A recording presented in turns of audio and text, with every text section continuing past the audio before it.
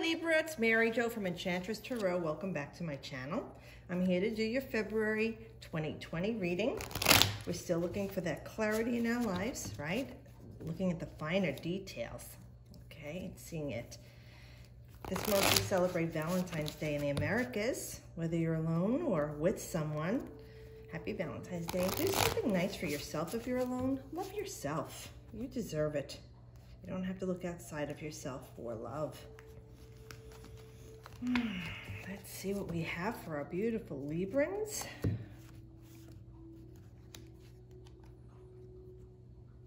You know, when I was shuffling this, I saw this card and I said, oh, that's going to be one of them. There it is. You know, I noticed Libra gets this a lot over the years that I'm reading. So it's like you guys nurture things. Like you really tend the soil, like you clear the land, metaphorically, literally, figuratively in your life. You nurture the soil. Then you plant your seed, your idea.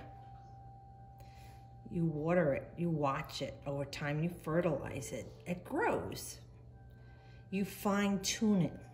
Whether this is in a love relationship, this is in yourself and how you present yourself to the world, how you are in the outer world, you know, your job or career, how you are in the home with your family and loved ones, even in school, your work, your trade, your peers, your colleagues, everything. You fine tune and groom things. And like even for musicians and writers, anyone who creates something, people who carve, people who work with clay. And even if you're a contractor, you know, you work with your hands, but you build something. So that's what this is about with this Seven of Pentacles. You have been working on something diligently. You put a lot of your love into this. And now it's fully matured or about to fully mature for you. Let me just see what this card is with the Seven of Pentacles. I haven't memorized them all over the years. So, okay. This is Saturn in Taurus. So this goes back to May 11th to May 20th.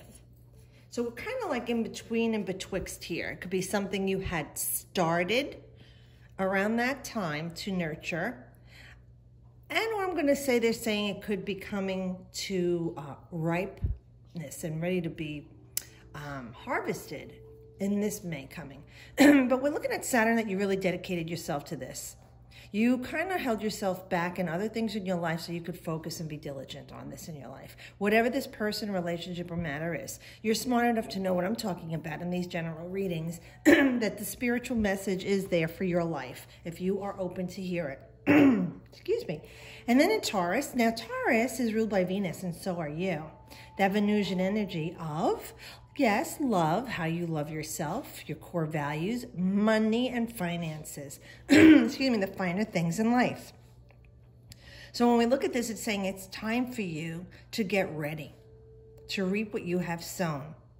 Now, when you have put all this dedication into something, you may have expectations. Some Librans have a love of something so much that it consumes them. You know, they kind of give all of it to them. And it's not always like that in a love relationship with a human, but about something outside of themselves. They devote and dedicate themselves to something. And this is going to be your payoff.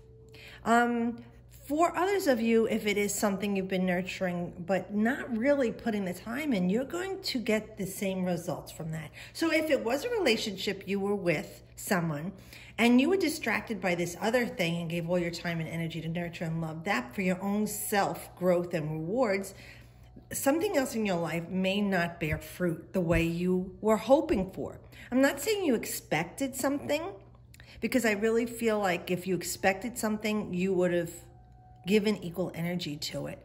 But it's like you had a few things going and you kind of chose one that you really focused your energy on. All right, and now that it's time to harvest, you're wondering, okay, is this the results that I was hoping for? Is this the results that I could never have dreamed of? Look how laden the tree is with all this heavy weighted pentacles.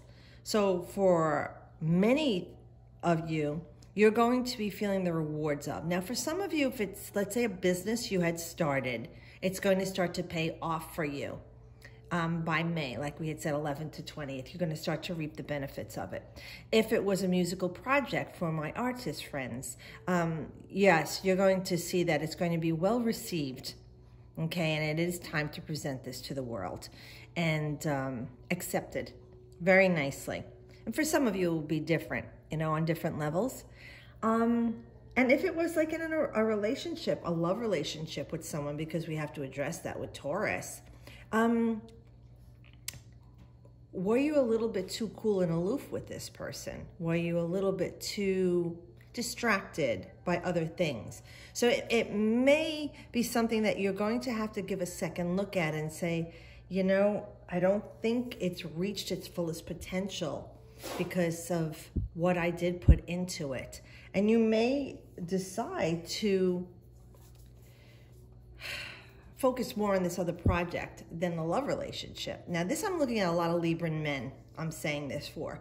The Libran women, you're a bit airy and cool and aloof, and you don't like to be smothered by your mate. You want the attention when you want it, but not like over identifying with them. So it could be the Libran men that you feel like the relationship isn't going as well as it could have if you had spent more time devoted to it. So you might have to go back and look at this and say, what did I miss here? Well, do I really want to put the energy into it? You know, this relationship isn't as strong to me as it could be. And if it is the right relationship, I would have devoted myself to it. See, everybody's going to be different.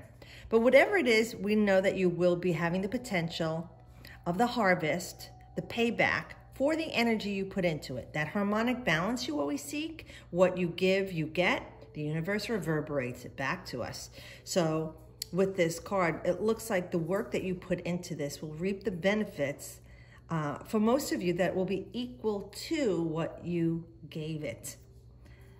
And there's always a variance, you know, there's always a variance that some of you will get more than what you put into it through a stroke of your own design in your life's destiny before you got here. And some of you maybe a little less, again, by your own design.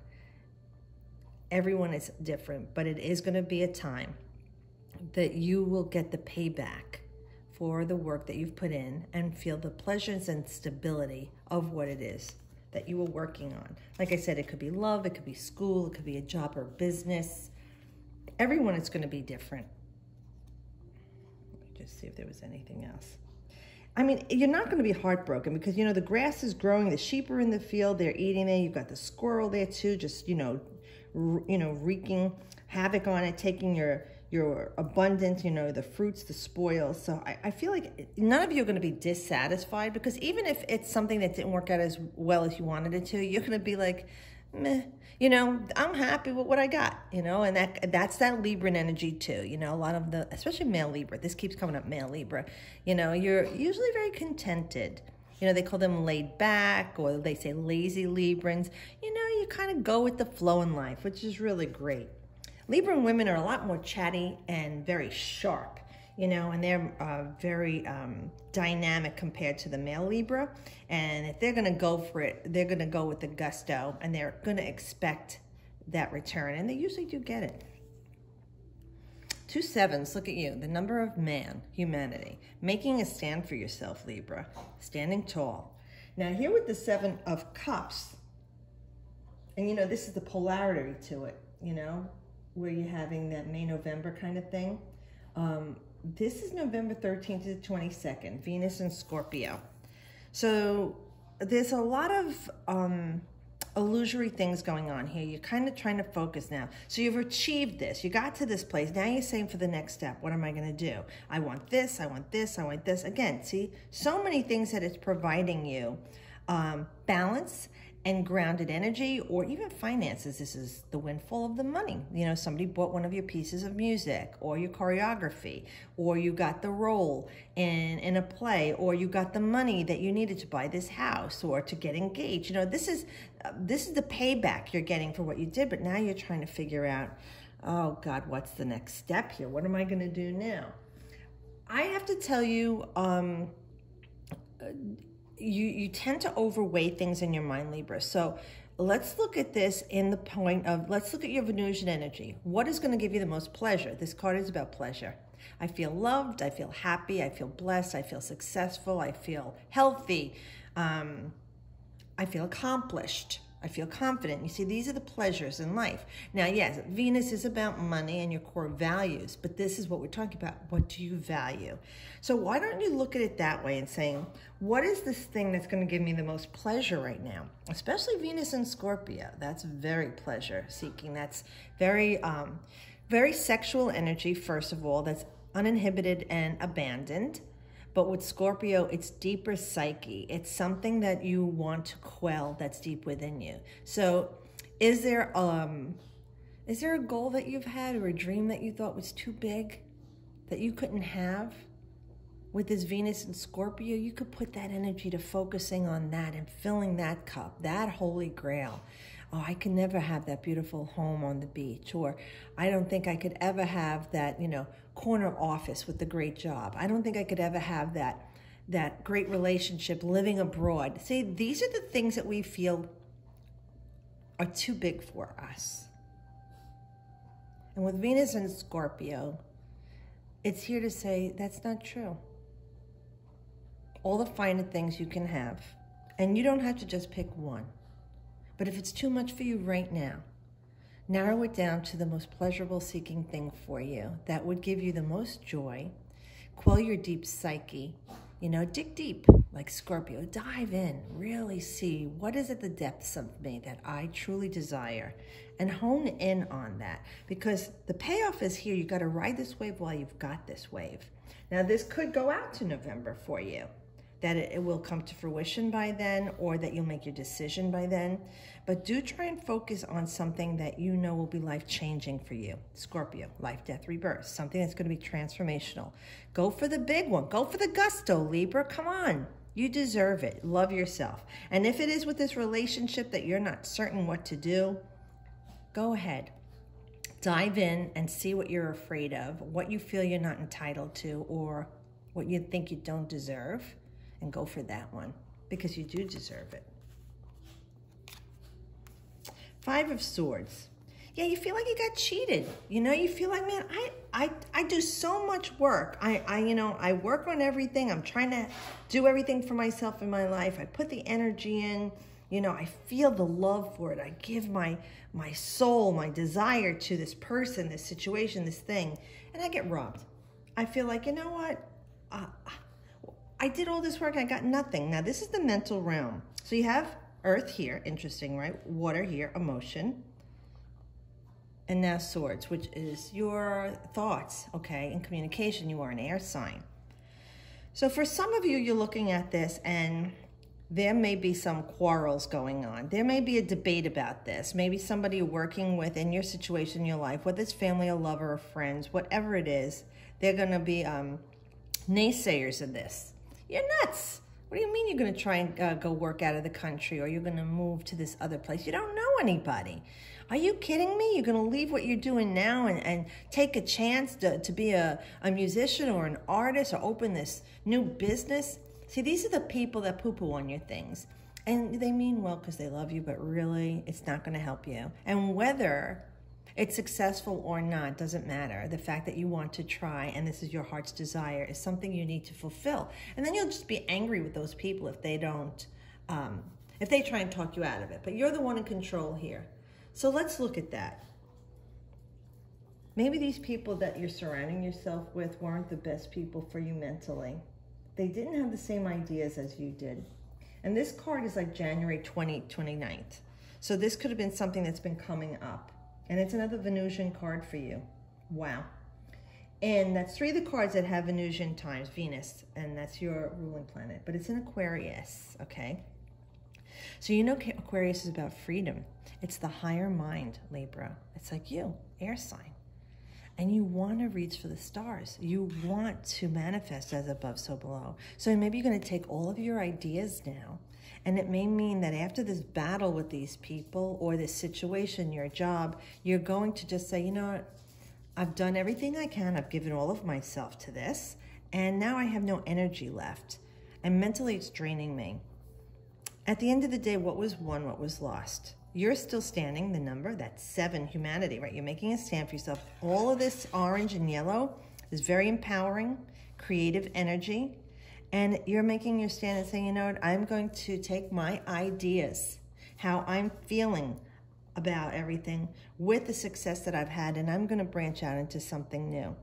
Now, if it's in a love relationship, you know that maybe your family and friends don't like this person. They don't want you to move in together or get married or engage or have a baby because you're not married. It doesn't matter. You know, whatever's going on, you're going to stick true to what you feel is good for you. And like I said, with Aquarius, it's freedom, it's higher knowledge, things coming to you from the blue. And with Venus, it's definitely about your core values. So something didn't sit right with this person or people around you about this situation in your life. And it is time that you say, I got robbed all these years, all this time that I wasted listening to other people. Everything I want is on the other side of fear. I'm ready to take off now and do what I have to do. And like, nobody's wounded or killed or dead here, but you know, there might be feelings hurt. You know, that's that 5 energy. It could be one way or another, but they realize they have no power over you now. And you're going to take this chance, this leap of faith, and do this for yourself, because the people that you surrounded yourself with weren't on the same mental level as you are with what's going on in your life. And it's time for you to make a stand. And you feel successful. You feel like a winner here. 6 of Pentacles is a nice card. It's saying things are going to go your way. There's the scale, the fulcrum. That is your symbol. You're the only sign that doesn't have a life form, okay, as its glyph. So you have the fulcrum, and look, it's tipping in your favor, and the spoils are coming to you. So you will see the results of what you want. I'm going to say not only is it going to be a grounded, stable, balanced relationship that's harmonic with this person, whether it's a love interest, a partner, or a friend. And even if it's a situation where you open this business, you branched out on your own, you got this big house, whatever it is that the money, you could buy the money with what you have benefited from your own hard work and dedication and put your heart center and desire into, and really thought about this with the ideas that you had, it's going to be a good payoff for you. It's going to restore some balance to you, not only financially though. If you've been out of balance mentally because of what was going on, or even physically, this is going to help you become regrounded again and stable. You and this person are going to find a balance and strike a chord within each other. And you know what? This is May 1st through 10th. So a lot of this is like do that in May, November. So it could have started last November, culminating this May, or started last May, and with this card, starting to see the progress in May. Up until November, it's all out in the open. And you know what? This card is Moon in Taurus. All of these cards are speaking to you, Libra. The Moon is your emotions, all right? Where you feel loved, nurtured and cherished, protected, safe. It's your inner strength. And in Taurus, which is also another Venusian sign, is where you feel grounded stability. You feel settled, like a bull in the paddock, right? Chewing its cud. It's just there, doesn't want to move. I'm happy in my paddock, leave me alone. You're there. You're dug in, you're grounded. And as this blessing is coming to you, whether it's the love that you've been waiting for, the finances you've been waiting for, the backing on a musical piece or a grant for school, you know, you graduated, whatever this achievement is that's restoring balance into you and giving you that successful feeling, remember the cycles in your life and always looking to whatever comes good to me, I want to also give that to others. And whether it's a loving support, helping hand, it's not always about money, encouragement, your story, to let them see that this can happen. You see, he's very well dressed, all right? And, you know, he's tallying his riches, and he's sharing with others. So for you, maybe it's about your experiences in life that you're sharing with someone. Maybe you're writing a book. It's the time for you to get it published, or a memoir. Or maybe you're helping other people with a vocation or a trade, learning how to play an instrument. You know, whatever it is, you're taking your life experience and the joy that you felt from it and the success from it, and also sharing it with somebody else. So I hope this helps you, Libra. Like I said, snapshot this information into your question. Even if you say, that doesn't make sense, I want to know about this guy. Well, why don't you take a few deep cleansing breaths, come back to this, sit down, relax, and just listen to the words that Spirit's giving you and see how that can apply to this relationship you're in, and that they're giving you help in a resolve it. And it might not be what you want to hear, but it could be what you need to know. And again, you have free will. But you could always look to your rising sign too. But I hope it helps you, Libra. Have a great month. Thanks again for watching and subscribing. If you haven't, please do so. Have a great February. Okay, I'll see you all next month. And as always, I wish you the best.